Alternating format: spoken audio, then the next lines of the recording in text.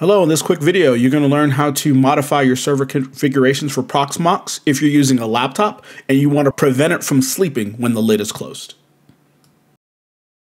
All right, so we're going to start with using Nano, and we're going to open up the etc systemd lognd.conf file. This is what's going to allow us to prevent our laptop from suspending when we close the lid. So we're going to go down to the handle lid switch option. We're going to uncomment it out, and we're going to change the value from suspend to ignore.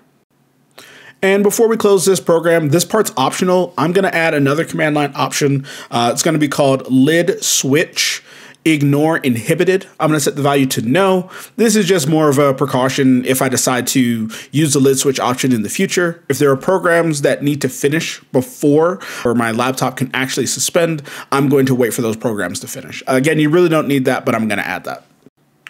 All right, I'm going to press Control X, and it's going to prompt me to save the file. I'm going to type in Y for yes. I'm going to use the existing file name, and then I'm going to hit Enter. All right, our file is saved. So now what we need to do is to save these settings. So I'm going to do a sudo service systemd -lognd restart. So that's going to apply the settings that we've put in the file. And of course, I don't need sudo because I'm already root. And we'll hit Enter. And now within Proxmox, I'm going to hit the reboot button.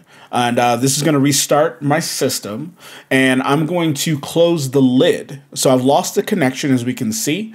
But when Proxmox comes back up, my laptop lid is closed, but you can see I can still access the system. So that's how to quickly modify your settings on your server so you can access Proxmox if you're using a laptop while the lid is closed.